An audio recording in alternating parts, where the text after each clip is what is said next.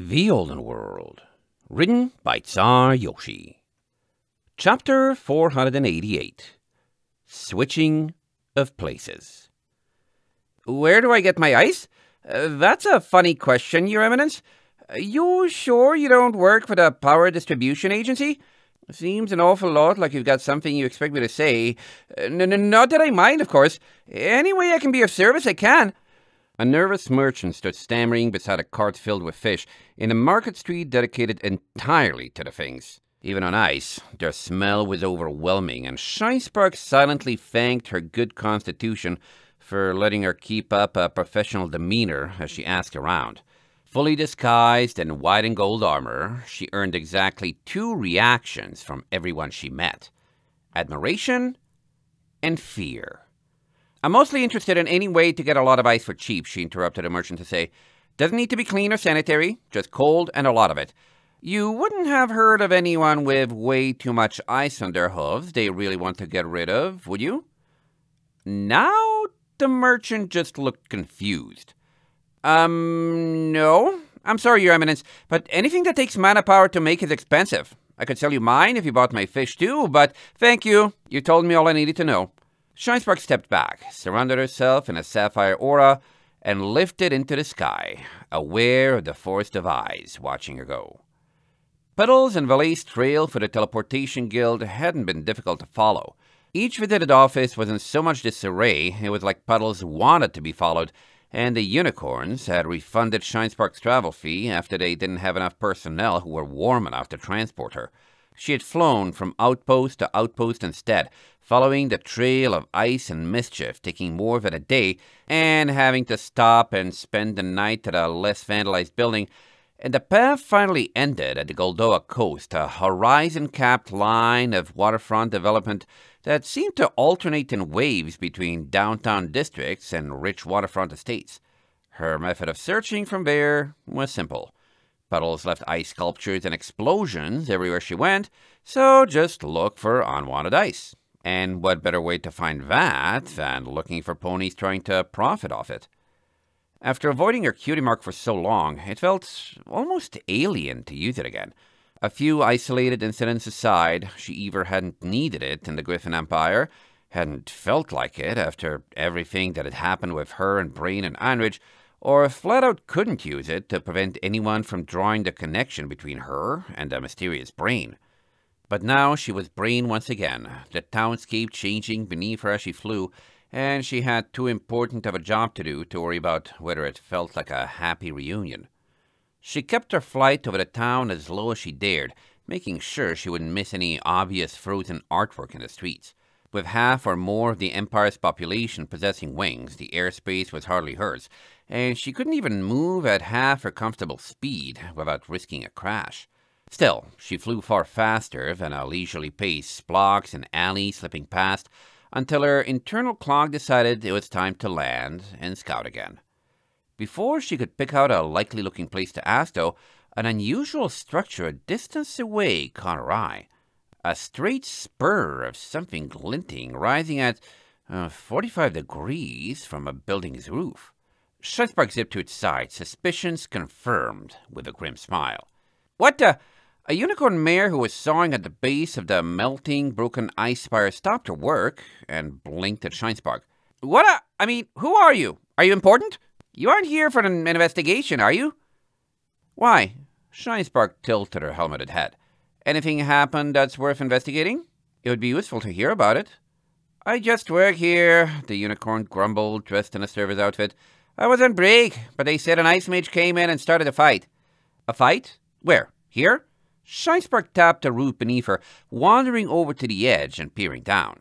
It was an alley, completely blocked by a disfigured mountain of ice. Nearly a dozen ponies and griffins were working at both ends of, hacking and sawing away and carving off big cubes of ice, probably to sell. "Is there any chance a bad pony with a green mane and eyes was there?" The unicorn frowned, kicking a hoof against the ice spike. "I told you, I was on break. Yes, here." "Thanks, you've been a great help," Shinespark assured, dropping down from the roof and looking for a way in. Valet tripped on the final stair to the Dream's dining hall, frozen 4 hooves deciding at last They didn't want to work anymore. Her cutie mark warned her, and she turned to tumble into a roll, landing on her back with her wings half spread and her legs somewhat in the air. Her stomach growled noisily. Valet! Maple was the first to reach her, glomping her in a full-body hug. Valet, you made it back, she cried, almost laughing. I'm getting so tired of you being separated from us. Hey, Ironflangs, Valet groaned, squashed between Maple and the floor. Yeah, me too. Glad to see you back, Slipstream offered, giving her a sure smile. Serena nodded along from the wall where she sat. Yeah, need food, Valet panted, trying to get to her hooves. Your 4 hooves are frozen, Maple remarked, helping her up. Hard fight with puddles? I just finished cleaning up from dinner, but there were a few leftovers, and I'll happily make you anything you want. Valet sighed, blowing on her hooves one at a time, and then standing. Something like that. So, where is everyone? I saw Starlight up above. Slipstream helpfully stepped in. Gerardo is steering the ship, and Niala is learning with him. We found out that since Shinespark developed her armor and the ship at the same time, there's an easy interface for her on the terminal, so if Niala plugs in, she can control the ship just by thinking. And she doesn't need to sleep, so pretty neat, right? You found out? Valet frowned. Wait, wouldn't Sparky just know that already? Well, she isn't here, so... Slipstream's ears folded. She didn't find you? Valet blinked. She was looking for me? Maple stopped in her tracks, breath catching.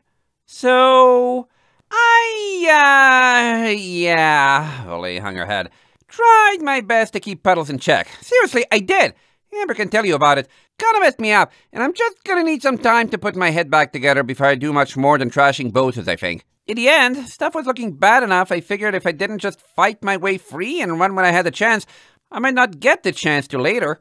Didn't even see Sparky. Hope she steers clear, because that Wendigo is scary. You guys have some way of contacting her to tell her I'm safe and Puddles isn't worth it, right? We had to put a plan together in a hurry. We did the best we could, Maple cried, starting to look desperate.